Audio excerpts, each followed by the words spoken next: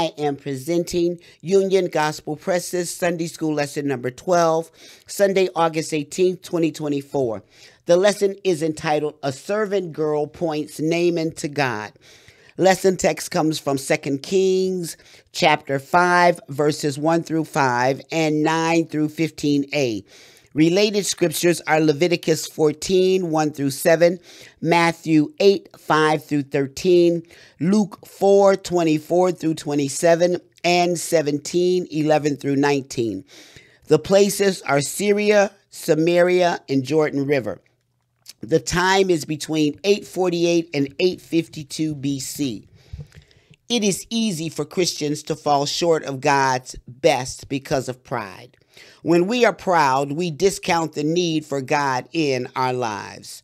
Today's aim, facts, to show the circumstances of Naaman's condition and his pride. Principle, to explain that pride gets in the way of God's solutions for us. Application, to exhort students to adopt a humble attitude toward God as they seek answers for Him. Illustrating the lesson, pride and obedience can keep us from God's answers for us. Practical points. 1. All of people's worthy accomplishments come ultimately from the Lord. 2 Kings 5:1. 2. Life's apparent coincidences are in reality God's momentous movements for our good. Verse 2. 3. Even a small testimony for the Lord can lead to His great glory and praise. Verses 3 through 5. 4. The proud seek people's praise rather than God's pleasure and will. Verses 9 through 11a. 5. Pride keeps us from the full blessing of God. Verses 11b through 12. 6. To really deal with our pride, we must submit to God's will. Verses 13 through 14. 7. Man's pride and God's glory cannot coexist. Verse 15a. Golden text. Then went he down and dipped himself 7 times in Jordan, according to the saying of the man of God. And his flesh came again like unto the flesh of a little child, and he was clean. 2 Kings 5:14. Today we have 3 lesson outlines. The first is hurt pride, 2 Kings 5:1 through 5. The second is angry pride, 2 Kings 5:9 through 12. And the third is no pride, 2 Kings 5:13 through 15a. Introduction. Corey ten Boom told a story about a proud woodpecker that was tapping away at a dead tree when the sky unexpectedly turned black and the thunder began to roll. Suddenly, a bolt of lightning struck the old tree, splintering it into thousands of pieces. Startled but unhurt, the haughty bird flew away, screeching to its feathered friends, "Hey, everyone, look what I did, look what I did."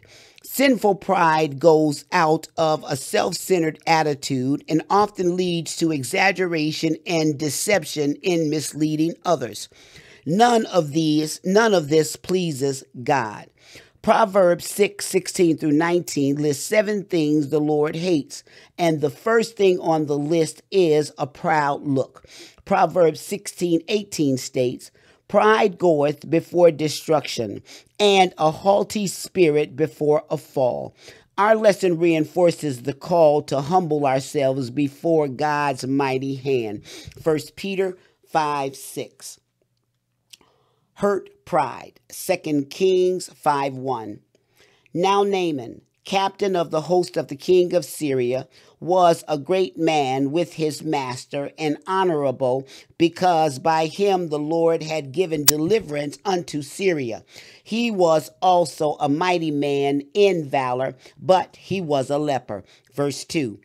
And the Syrians had gone out by companies and had brought away captive out of the land of Israel a little maid, and she waited on Naaman's wife. Verse 3. And she said unto her mistress, would God my Lord were with the prophet that is in Samaria, for he would recover him of his leprosy. Verse 4. And one went in and told his Lord, saying, thus and thus said the maid that is of the land of Israel. Verse 5. And the king of Syria said, go, and I will send a letter unto the king of Israel. And he departed and took with him 10 talents of silver and 6,000 pieces of gold and 10 changes of raiment. A mighty man with a problem. 2 Kings 5, 1 through 2. Just to the northeast of Israel was the nation of Syria or Aram. King Ben-Hadad the first was ruling Syria, while Jehoram ruled in Israel. The main character in this incident is neither of these kings. 4 phrases at the beginning of this chapter describe the importance of the man Naaman. First, he was the captain of the army of Syria, the supreme commander of the king's military force, and directly accountable to the king himself. Second, Naaman was a great man. He was esteemed as a prominent person in the nation and enjoyed a high social standing among the people. Third, he was highly regarded by his master. The word honorable means he was lifted high in the eyes of the king. He was such a capable military leader that the king regarded him as one of the most valuable members of his administration. Scripture clarifies that it was the Lord who gave victory to Aram through Naaman, so that Naaman's great standing was through God alone. The Lord has control over all the nations of the world. Isaiah put this in perspective. All nations before him are as nothing, and they are counted to him less than nothing in vanity. Isaiah 40:17. Finally, Naaman was a mighty man in valor. 2 Kings 5:1. This refers to his courage and the forceful strength with which he handled himself. All these magnificent truths were tempered by the fact that Naaman had a skin disease, a sort of leprosy, but perhaps not Hansen's disease with its extremely debilitating effects. It was on a military raid inside of Israel that a young girl was captured and given to Naaman's wife as a servant. A servant girl with a solution. 2 Kings 5, 3 through 4. Naaman and his wife may have been kind to this young girl, for in the time of her master's distress, she became concerned for his welfare. Perhaps it was one of those momentary thoughts put into words, or perhaps she had been thinking about it for a while. In any event, one day she said to her mistress, would God, my Lord, were with the prophet that is in Samaria, for he would recover him of his leprosy. She was referring to Elijah, the well-known prophet of Israel. The maiden's role in the story is striking. She had seen the war crimes perpetrated by the Syrians. She was bereft of her parents, rather through military conflict or otherwise. She was, in fact, a young girl stolen from her home. Yet, this unnamed maiden felt true compassion toward her captor and master. Discerning God's call that she, a daughter of Abraham, should be a blessing to the Gentiles, she dared profess that the prophet in Samaria could heal Naaman. Naaman reported to the king what the young girl had said. The claim may have seemed wholly impossible, for there was no cure for leprosy. It was a disease that ranged anywhere from white spots on the skin to running, open sores, and in some forms resulted in the gradual loss of fingers and toes and other parts of the body. At its worst, it gradually rotted away the body until the person died. What was Naaman's attitude when he reported to the king? Was he merely passing on information? Was he hoping to be given permission to travel to Samaria? We must have had a measure of hope in his heart, and the person who could do something about it was his master, the king, a desperate man with a letter. 2 Kings 5:5. The king immediately responded to the news positively. His commander was very valuable to him, and unless something could be done to heal him, he would eventually lose him to the increasingly devastating effects of leprosy. The king's attitude was probably similar to that of people today who are willing to try any treatment for a life-threatening illness in the hope that something might work. He made all the necessary preparations, therefore, to send Naaman to Samaria, Israel's capital. We must remember that all this was happening because of something said by a young slave girl who was convinced that Elijah had supernatural power to heal Naaman. By this time in his ministry, Elijah had performed a number of miracles. Apparently, word about him had spread. He had, for example, cured a large pot of stew that had poisonous gourds in it, 2 Kings 4:38-44. Prior to that, he had raised the young boy back to life, verses 32-37, and had increased a widow's last small amount of oil, making it impossible for her to get out of debt. Verses 1-7. The international scene was volatile. Naaman could hardly march a band of soldiers into Israelite territory without serious repercussions. So the king wrote a diplomatic letter to the Israelite king and sent it with an extraordinary amount of silver and other gifts. No mention of the prophet, however, was written in the letter, and the letter supposed that the Israelite king could perform the healing. In response, the Israelite king thought that the letter had a request for healing were nothing but a pretense for war, for the king had no power to heal. In a fit, he ceremoniously ripped his royal robes, wondering what would happen next. Ironically, the king of Israel, the very one who should know God's prophet, did not seem to know about Elijah, although the little slave girl did. When word of the incident came to Elijah, he rebuked the king for tearing his royal garments, telling him to send Naaman to him, so that Naaman would know that there is a true prophet in Israel. Angry pride. Verse 9. So Naaman came with his horses and with his chariot and stood at the door of the house of Elijah. Verse 10. And Elijah sent a messenger unto him, saying, Go and wash in Jordan 7 times, and thy flesh shall come again to thee, and thou shalt be clean. Verse 11.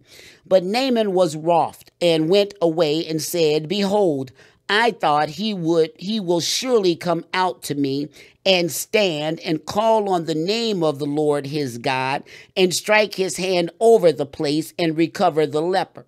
Verse 12, and are not Abana and Pharpar, rivers of Damascus, better than all the waters of Israel? May I not wash in them and be clean? So he turned and went away in rage. A simple command, 2 Kings 5:9-10. Naaman had traveled in a chariot pulled by horses, probably an impressive vehicle worthy of his position and stature.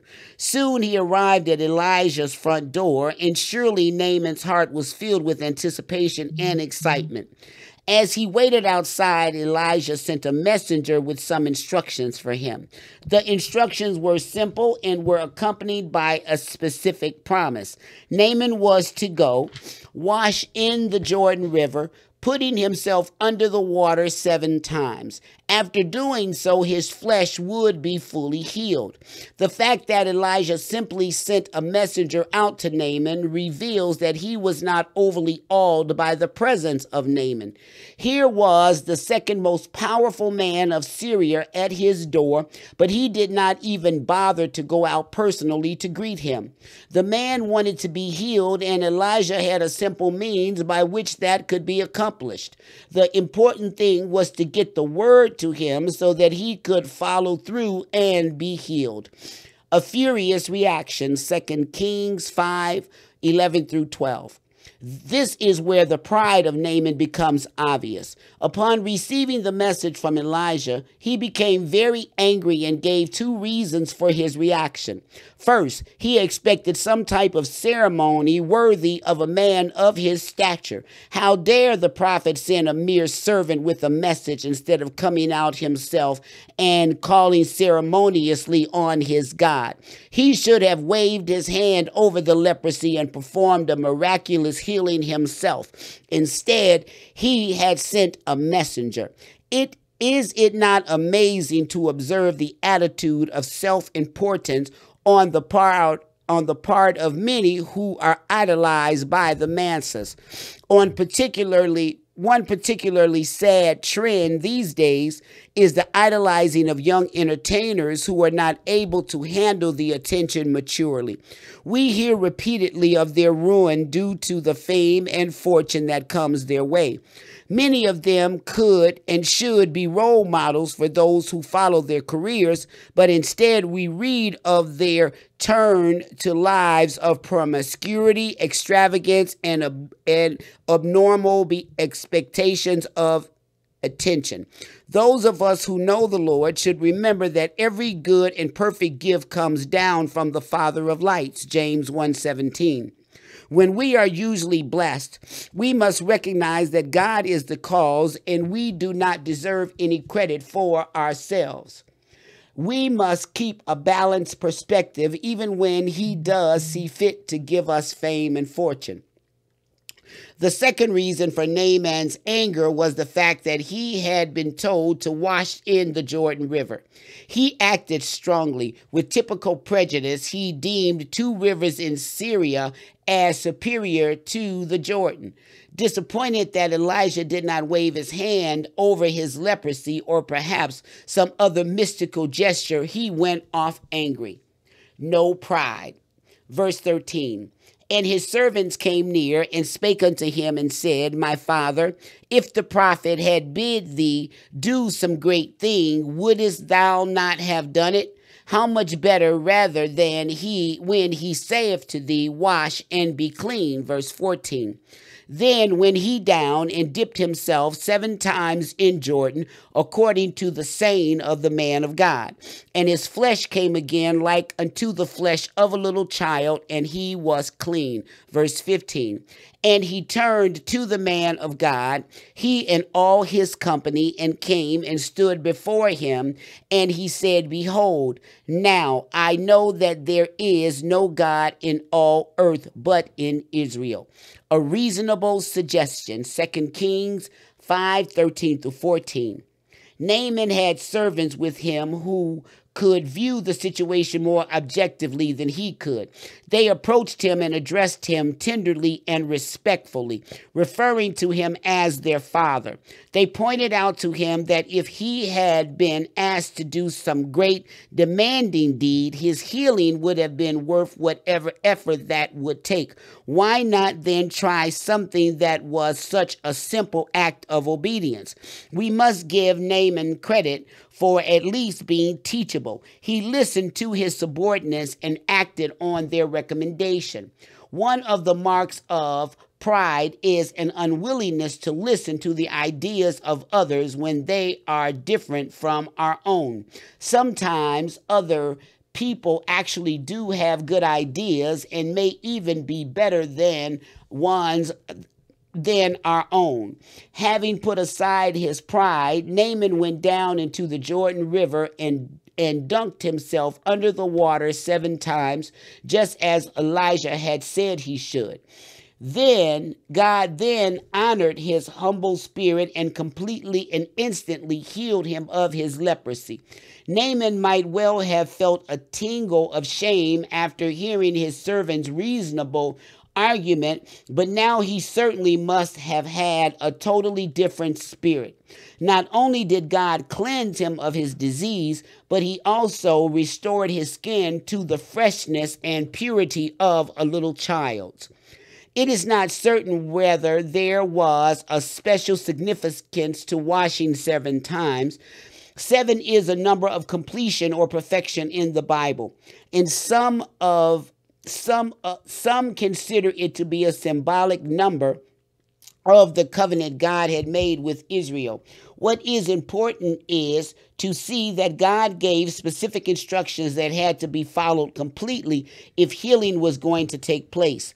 This is a good reminder to us that we must not pick and choose what parts of God's word we are going to obey to the exclusion of other parts. Rather, we must obey completely. A changed heart. 2 Kings 5:15a. We do not know how many were accompanying Naaman in his entourage, but there appears to have been a large number of companions.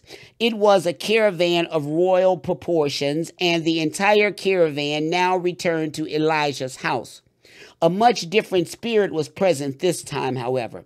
The once proud Naaman was now deeply grateful to the prophet who had not even bothered to come out to address him. This time, however, Elijah was present. It was probably the Spirit of God who had directed Elijah to remain out of sight the first time, because God was dealing with Naaman about his pride. God knew how to get Naaman to reveal his attitudes to himself, and the Lord then gave him the grace to change them.